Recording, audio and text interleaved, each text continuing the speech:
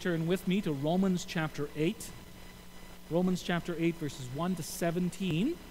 And this, of course, is our, as you see in the bulletin, is our scripture background reading as we look at the canons of Dort, fifth head of doctrine. We're looking at Articles 9 through 11 this morning.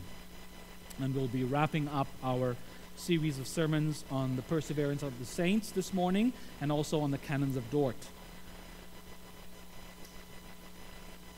And so for our scripture background reading, we're looking at Romans 8, starting at verse 1 to verse 17, where Paul writes under the inspiration of the Holy Spirit, "There is therefore now no condemnation to those who are in Christ Jesus, who do not walk according to the flesh, but according to the Spirit."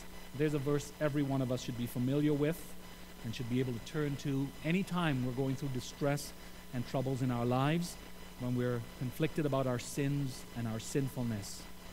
If we're not familiar with this verse, we're missing out in quite a bit. There is therefore now no condemnation to those who are in Christ Jesus. Verse 2, "For the law of the Spirit of life in Christ Jesus has made me free from the law of sin and death. For what the law could not do, in that it was weak through the flesh, God did, by sending his own Son in the likeness of sinful flesh on account of sin. He condemned sin in the flesh, that the righteous requirement of the law might be fulfilled in us, who do not walk according to the flesh, but according to the Spirit. For those who live according to the flesh set their minds on the things of the flesh, but those who live according to the Spirit, the things of the Spirit. For to be carnally minded is death, but to be spiritually minded is life and peace. Because the carnal mind is enmity against God, for it is not subject to the law of God, nor indeed can be. So then, those who are in the flesh cannot please God. But you are not in the flesh, but in the Spirit, if indeed the Spirit of God dwells in you. Now if anyone does not have the Spirit of Christ, he is not his. And if Christ is in you, the body is dead because of sin, but the Spirit is life because of righteousness. But if the Spirit of him who raised Jesus from the dead dwells in you, he who raised Christ from the dead will also give life to your mortal bodies through his Spirit who dwells in you. Therefore, brethren, we are debtors, not to the flesh, to live according to the flesh. For if you live according to the flesh, you will die. But if by the Spirit you put to death the deeds of the body, you will live. For as many as are led by the Spirit of God, these are sons of God. For you did not receive the spirit of bondage again to fear, but you received the Spirit of adoption, by whom we cry out, Abba, Father. The Spirit himself bears witness with our spirit that we are children of God. And if children, then heirs, heirs of God and joint heirs with Christ, if indeed we suffer with him, that we also may be glorified together."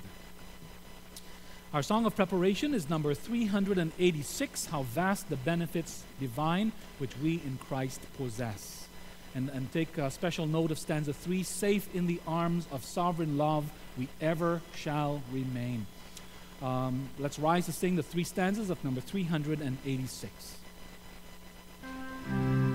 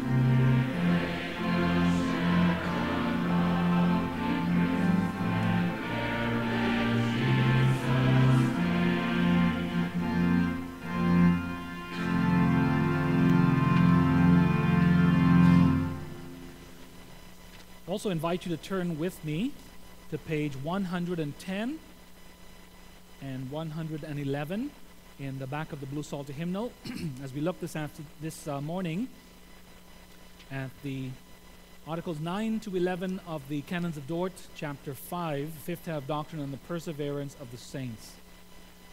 Page 110 and 111.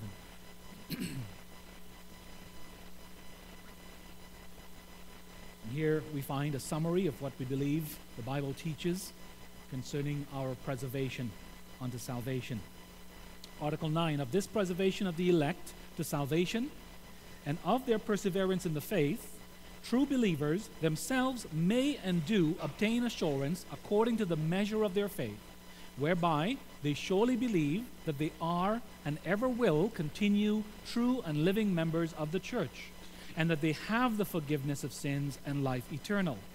Article 10, this assurance, however, is not produced by any peculiar revelation contrary to or independent of the Word of God, but springs from faith in God's promises, which he has most abundantly revealed in his word for our comfort, from the testimony of the Holy Spirit, witnessing with our spirit that we are children and heirs of God, and lastly, from a serious and holy desire to preserve a good conscience and to perform good works.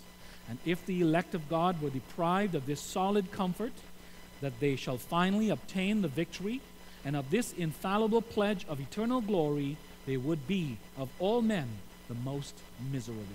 Article 11, the Scripture moreover testifies that believers in this life have to struggle with various carnal doubts, and that under grievous temptations they do not always feel this full assurance of faith and certainty of persevering. But God, who is the Father of all consolation, does not suffer them to be tempted above that they are able, but will with the temptation make also the way of escape, that they may be able to endure it, and by the Holy Spirit again inspires them with the comfortable assurance of persevering. Congregation of our Lord and Savior Jesus Christ, this past week, of course, the biggest news story was the cancellation of the meeting between U.S. President Donald Trump and Chairman of North Korea, Kim Jong-un. And now it's back on again, according to the news last night. But I don't think anybody who heard of this were overly surprised, knowing the history and the characters of these two individuals. But it did leave the world, didn't it, with a certain sense of uncertainty as to what North Korea is up to. The question still remains kind of hanging in the air because they've always been kind of secretive about their actions. Are they continuing to build nuclear weapons? What kinds of plans do they have for the future and for the world? Can they be trusted? How safe are we really? And this is just one example of the uncertainty of this world. It was just a week ago that the alarms were raising in British Columbia as the waters continued to rise, and they were expecting much more flooding and much more devastation to happen and more damage to be done. And yet we hear now, in just a matter of a few days, of the water receding. With warmer months have come forest fires. In the meantime, much to everyone's surprise, parts of Nova Scotia and PEI received 35 centimeters of snow this past week. And so life in this world can be so unpredictable and so uncertain. Even in our daily lives, we never quite have the complete assurance that things will remain as they are. Our brother Gerben's stroke this past Wednesday is again evidence of that, of the uncertainty of life, that we never know what's around the corner, what's around the next turn. A stillborn baby is a reminder again to us of the uncertainty of this life.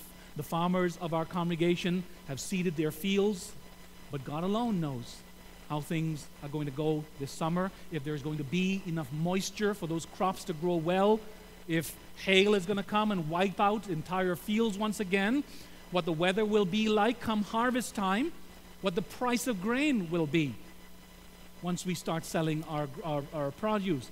Will it be a year of profit or will it be a year of tremendous loss? Only God knows.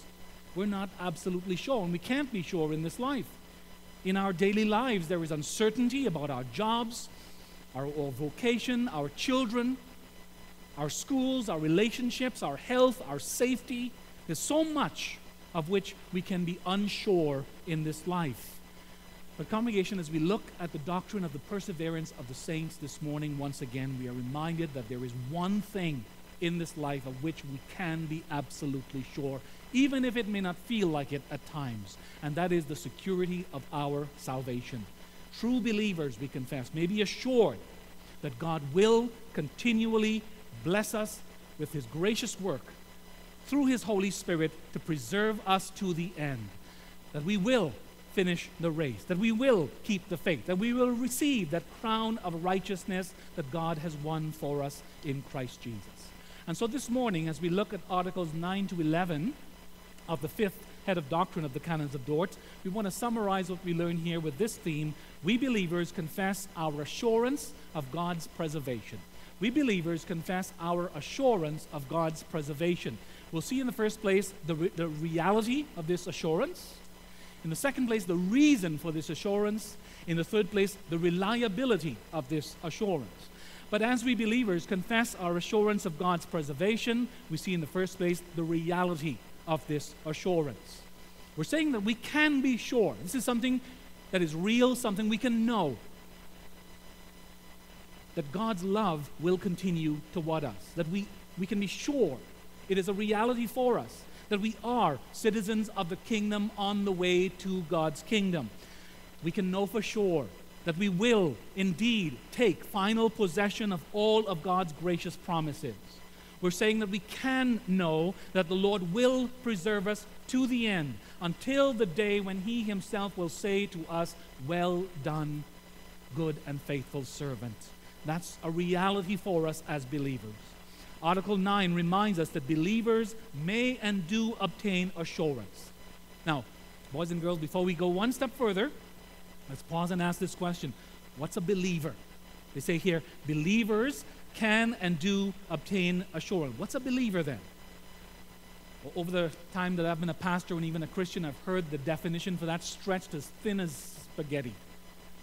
And so we have to understand, really, and we have to come back to understand, what is a believer really? A believer is not a good person, a person who tries their best and strives to do nice things. A believer is not merely someone who has some kind of church affiliation or has some church in their background. A believer, here it is, a believer is one who truly and sincerely trusts in the Lord Jesus Christ as his or her Savior. Okay? A believer is a person who truly and sincerely trusts in the Lord Jesus Christ as their Lord and Savior. And so if you're talking to someone, they say, "I'm a Christian," you talk to them about Jesus. And if they have nothing to say about Jesus, they have nothing to add to the conversation, leaves the question hanging in the air, is this person a true believer? Believing has to do with Jesus. Our faith, our joy, our hope centers upon Jesus. Everything for the Christian is Jesus. Every answer to the question, as the boys and girls know in catechism, is Jesus. And a believer is one who, possessing the Holy Spirit of Christ, confesses that Jesus is not only my Savior, He not only died for me on the cross, but He is my Lord, He is my Master, I follow Him. And so, it's not just a matter of church membership or church attendance even. It's about being converted, that is, your heart is changed. It is being convicted that the only God is the God of the Bible. Only He alone is God, the triune God, and the only way of salvation is through Jesus Christ. That's what being a believer is. Okay, having defined that, such believers then, we confess, may and do obtain assurance. We may possess the knowledge that we are and ever will continue true members of the church, and that we have forgiveness of sins and life eternal. Now, some people hear that and they say, well, that's kind of proud to say. That's pride talking. We shouldn't talk like that. We shouldn't boast that we have eternal life, that I know I am forgiven, that I know that if I die, I will go straight to heaven. I had a man chastise me one time because had me sitting at his kitchen table. And I remember because his face looked angry and there was much finger wagging, and he leaned over the kitchen table and he said, "If I die, don't you ever say that we know that He's in heaven." You know, because some people were raised in a background that says, that's prideful. We don't know. Nobody knows. We shouldn't boast about our salvation. And I remember looking back at him after I got over my initial nervousness, and I said, well, do you believe in Jesus as your Savior? Do you believe Jesus died for your sins? He said, yes. I said, okay, well, your wife is going to have to sue me because I will say it at your funeral. But that's how strong people are on these things. They think it's pride talking, but it's not pride. It's reality. It's the truth. It's the Bible. We talk this way because the Bible commands us to talk that way. Paul believed that.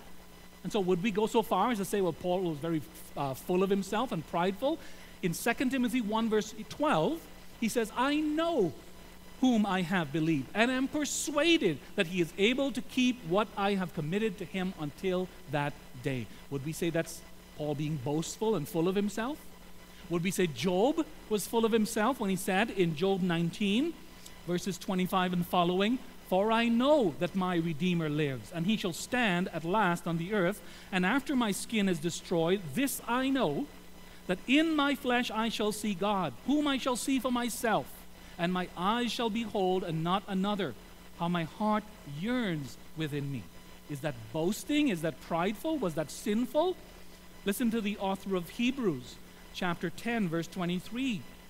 Let us, this is speaking to all of us as New Testament believers, let us hold fast the confession of our hope without wavering, for he who promised is faithful. Okay? We possess that hope. God is faithful. Let us hold on to it. Let us not doubt it.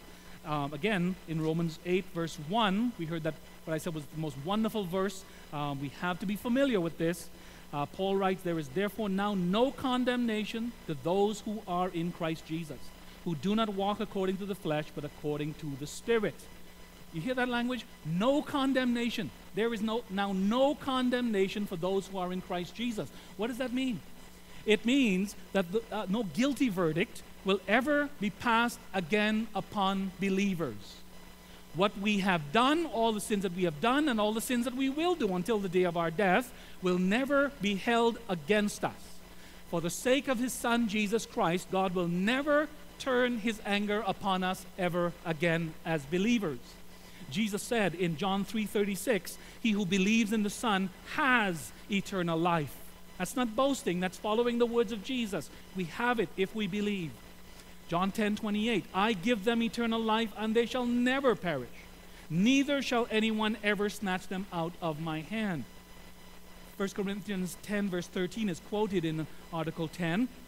God is faithful, who will not allow you to be tempted beyond what you are able, but with the temptation will also make the way of escape, that you may be able to bear it.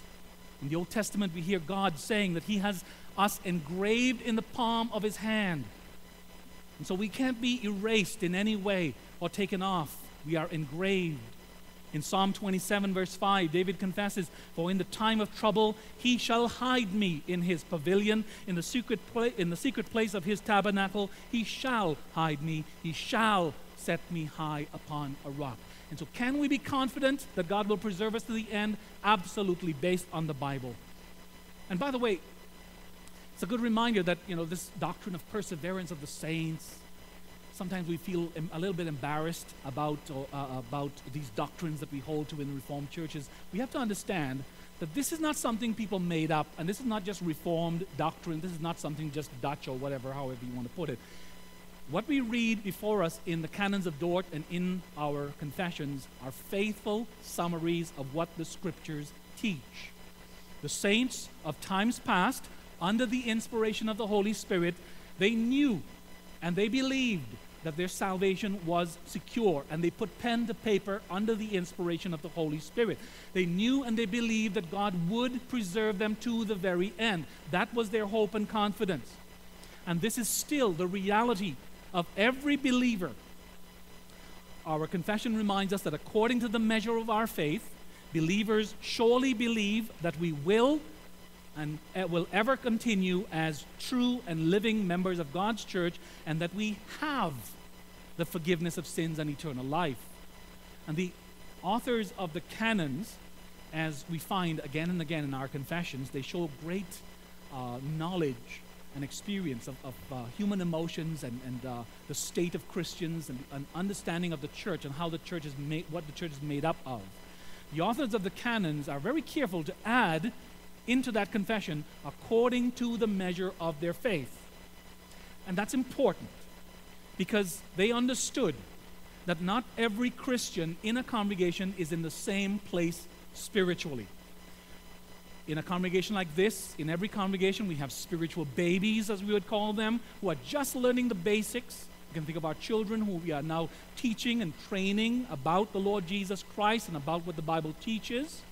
We have the young Christians who are wrestling as they hit the teenage years, as they hit the young adult years. They're wrestling with what they've been taught, and they're measuring that against what the rest of the world teaches and their normal day-to-day experiences. And then in a congregation like this, you have more mature Christians who struggle, no doubt, but are more steadfast in their assurance. Well, according to the measure of their faith, Christians may indeed obtain assurance of their salvation. They may know in their heart of hearts that they belong body and soul in life and in death to their faithful Savior, Jesus Christ. Some more than others, no doubt. But listen, this confidence grows as our faith grows. And so this is a word of encouragement to us to be, as to use the words of the Apostle Peter in 2 Peter 3:18, it's a word of encouragement to us to be growing in the grace and knowledge of our Lord Jesus Christ. Because it is as we mature in faith that we are more and more convinced of the truth of our confession. And we are grounded in the knowledge that we have. That is, we are in possession of the forgiveness of sins and life eternal.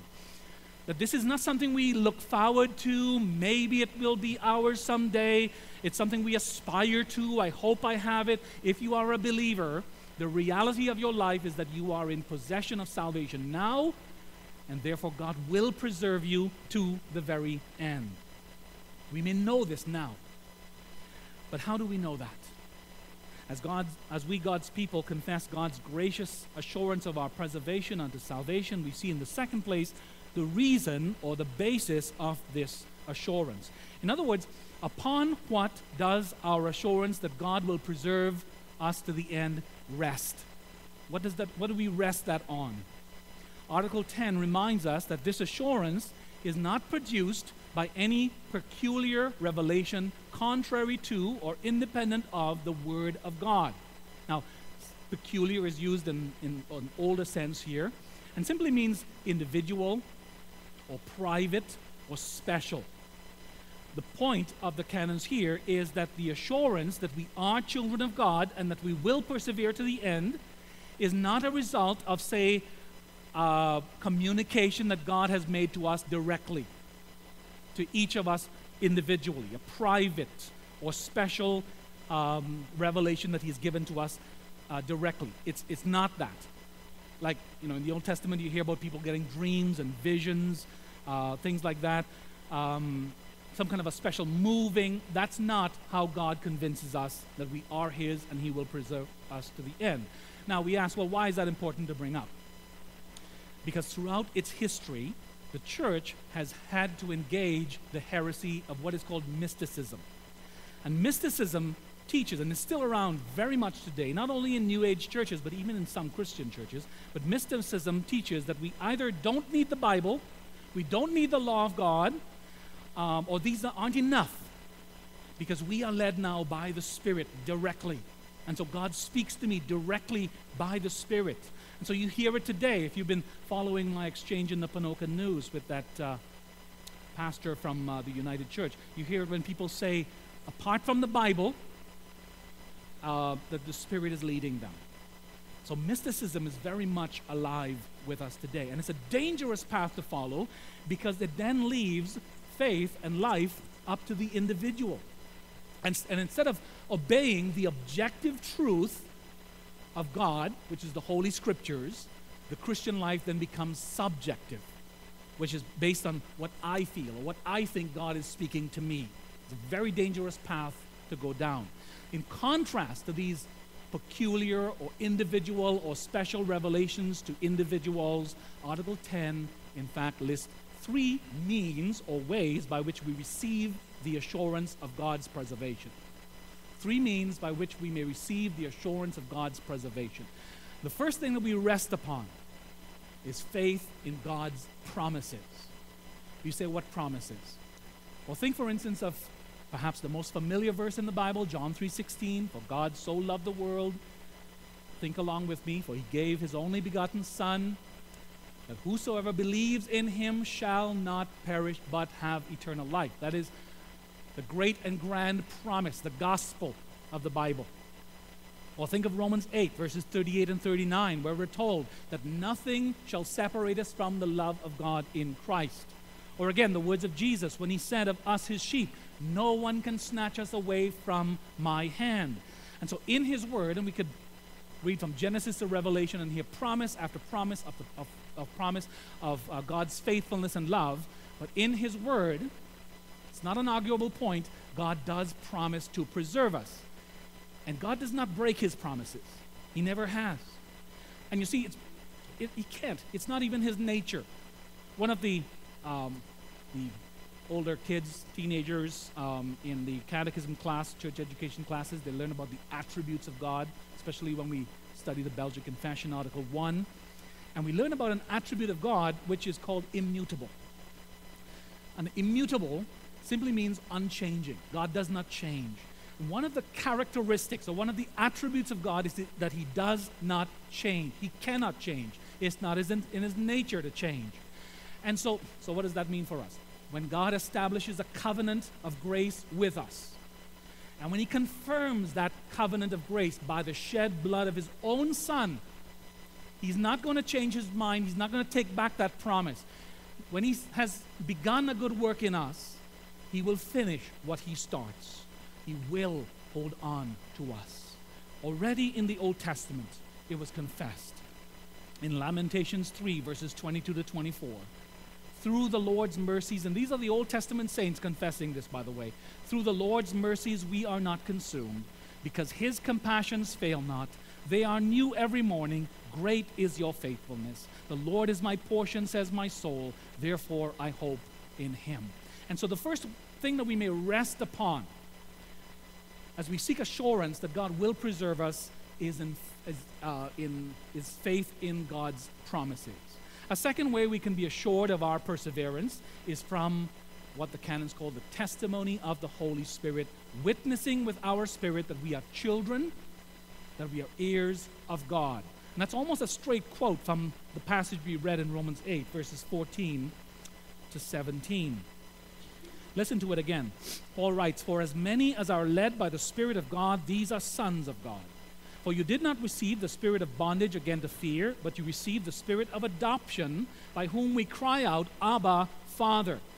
The Spirit himself bears witness with our spirit that we are children of God.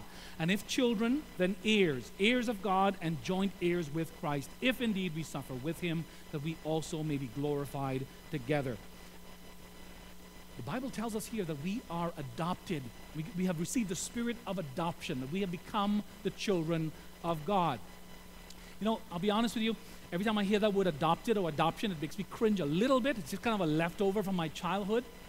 I grew up with an older brother and sister who liked to torture me tremendously.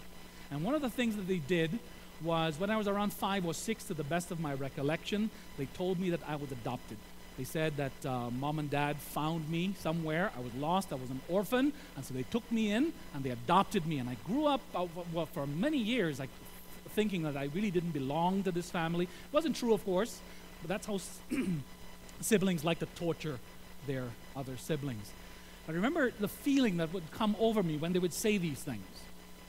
I would feel like an outsider, like I really didn't belong in this family. But, you know, I thought about that a little bit this week as I'm working on this passage tonight. I thought, you know, that's really not a true meaning of the word adopted, especially biblically. That's not what adopted means. Adoption, when somebody is adopted, it means that they are now considered as belonging to that family. It means that they have all the rights and privileges as any biological child in that family. An adopted child isn't treated any different to your biological children. And now we're told that we have received the spirit of adoption. And that Spirit changes our view of ourselves. When the Holy Spirit makes his home in our hearts, we begin to see ourselves no longer as outsiders, but as heirs of God's kingdom, as true children of God. With amazement, we begin to see that while before we were aliens and strangers to God's gracious love, now we belong to him. We can pray, "Our Father who art in heaven." We begin to look to him in trust and dependence, believing that he is working all things together for our good. We take comfort in his tender, fatherly love. And all of this is the result of the Spirit's presence in us.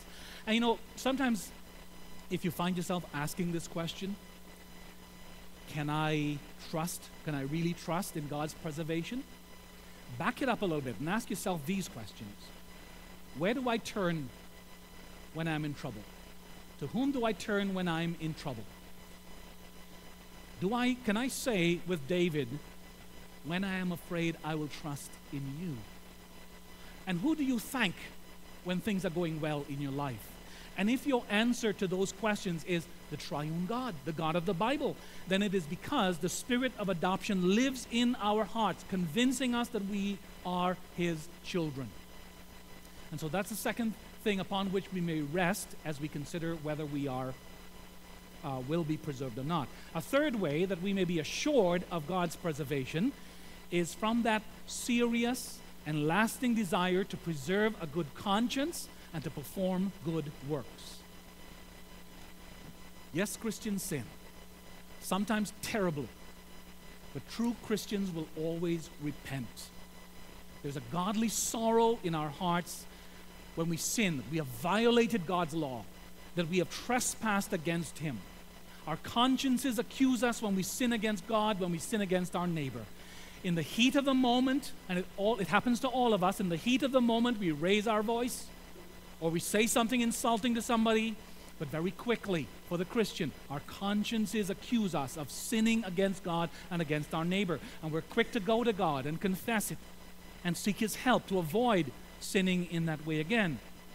And you see, that's what separates the children of God from the children of the world. And that's another way in which we may know that we will persevere to the end, because of that desire or that conviction of our sinfulness and our desire to sin. Moreover, we also see in ourselves a desire to perform good works. And so that's another piece of evidence in our lives that we will persevere. We see a desire in us to perform good works. And again, we perform these good works not to gain our salvation or to keep ourselves in God's favor. We seek the good of others. We pray for those who are facing challenges. We seek to do good works because the Spirit of God has made us good trees and enabled us to produce good fruit. Many of us prayed for our brother Gerben this past week. Many of us reached out to Jaco and Elise. Why? Because the Spirit of God moves us to do good works and to feel compassion for our brothers and sisters in the Lord. People ask me from time to time, what can we do for you and Doris? We know you guys have a hard life. We know that it's difficult. What can we do for you? Because that's what Christians do. That's what we do. We love each other. We care for each other. We reach out to each other. We seek the good of each other.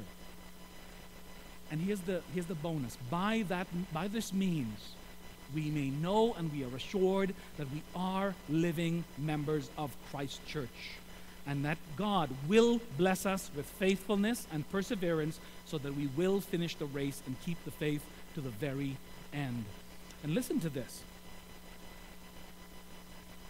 from Article 10. And if the elect of God were deprived of this solid comfort that they shall finally obtain the victory, and of this infallible pledge of eternal glory, they would be of all men the most miserable. You know what that is saying? It's saying that if we did not have the assurance that God's promises, his Spirit's presence, and our desire to please God, if we did not have what those things give, we would be living out our lives without hope. We would be deprived of any comfort in this life. We would have no evidence that we are children of God and that he will preserve us to the end. And I don't know about you, but I can speak personally. If all I had to depend on for my salvation was how obedient I am to God every day, I would be the saddest, grumpiest, most depressing person that you have ever met. But thank God, it's not up to me, it's not up to you. He preserves us, and He will preserve us to the end, through every bump and every curve in the road. Which brings us to our third point. As we believers confess our assurance of God's preservation, we see in the third place the reliability of this assurance. Article 11 reminds us that even though we believers may not always be fully confident of our salvation, God will still preserve us. I just want to read Article 11 quickly with you again. The scripture, because it's such an important article. Every Christian struggles with these things from time to time, struggles of doubt and fear about their eternal destiny. The scripture, moreover, testifies that believers in this life have to struggle with various carnal doubts, and that under grievous temptations they do not always feel this full assurance of faith and certainty of persevering. But God, who is the Father of all consolation, does not suffer them to be tempted above that they are able, but will with the temptation make also the way of escape, that they may be able to endure it, and by the Holy Spirit again inspires them with the comfortable assurance of persevering. We're reminded here in this article of something that we have confessed before, that all believers still retain and continue to suffer with what are called carnal doubts, sins of the flesh, doubts of the flesh. We're talking here about the struggles that we have because we are still in these fleshly bodies, and the flesh is still prone to sin. The flesh is weak, and it is inconsistent in our obedience toward God. And the thing is, as Christians, we see these weaknesses and these failings in ourselves. When we look at ourselves, what do we see? We see a lack of love for God and for neighbor. We see sometimes even how ungrateful we are towards God. We see sometimes how unrepentant we are. And sometimes we wonder, even the seasoned Christian, we wonder if we are really children of God. And we think, how could a Christian sin like this?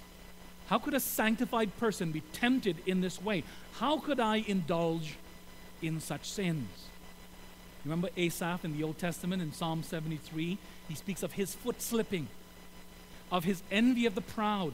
And he thinks that maybe he has cleansed his hand in vain. And so when we go through these things, remember, we're not alone. Every Christian struggles with these things for the rest of our lives. All Christians can relate to that. But here's our comfort. The Lord will never allow us to remain in doubt or to fall into sin to the point of losing our salvation. He will always provide, as we heard in 1 Corinthians 10, a way of escape. His hand will always remain upon us. His shepherd's crook will always remain above us. He will preserve us so that we will persevere to the end. And by His Spirit, He reminds us that we are and always will be His children, and that He is our light and our salvation. And that's a wonderfully assuring thing. We can rely on God's faithfulness. Left to ourselves, we would very quickly lose interest in Christianity. We would become discouraged because we would think, what good am I? I'm not any good at this. We would become impatient with ourselves and with others. We would be led astray by the attractions of this world, and they are great. The devil, who is very powerful, would make very short work of us. And so what a tremendous blessing and relief that the God of our salvation continues to the end to hold on to us, lest we perish on the way. And congregation, as we said, it could not be any other way, because that is the very nature of God. He is ever faithful.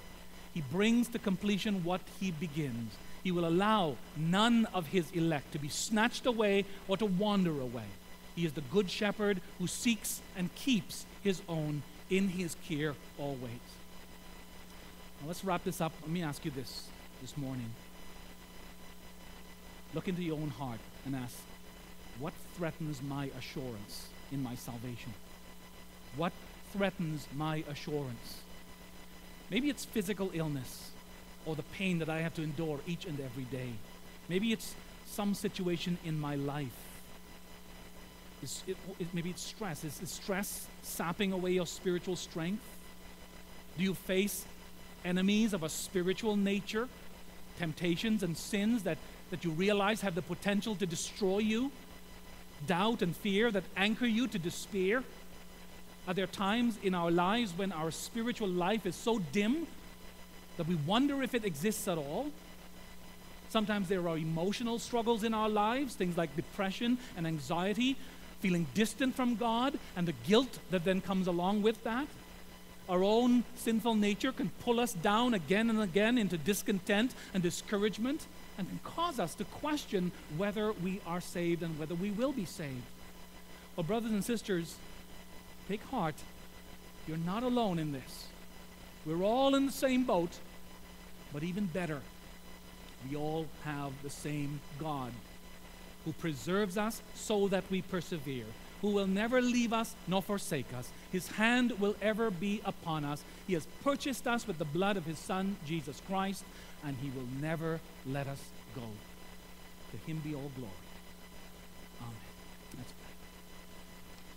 Father in heaven, thank you that our salvation is securely in your hands from beginning to end. From before the foundations of the world were laid, you chose us in Christ Jesus. You called us in your time. You justified us by his shed blood and broken body on the cross. You drew us to yourself by your Holy Spirit irresistibly, and you continue to preserve us so that we persevere. We pray that in all the trials and temptations and the struggles of our lives, that we may find true light, in your faithfulness, in your goodness, that you are our great shepherd, who has not only laid down your life for the sheep, but who continues to lead and guide us, who will seek and save us so that we will never be lost as true believers. And we pray that for every member here, every child, every young person, every middle-ager, every elderly person, that this congregation may be made up of true believers, those who confess the Lord Jesus Christ alone as their salvation and their Savior, and who walk behind him as their Master and Lord and only King and Head. We pray this in Jesus' name. Amen. In response, let's turn in our hymnals to number 419. Thus saith the mercy of the Lord. And let's rise to sing stanzas 1, 3, 4, and 5. Stanzas 1, 3, 4, and 5 of number 419.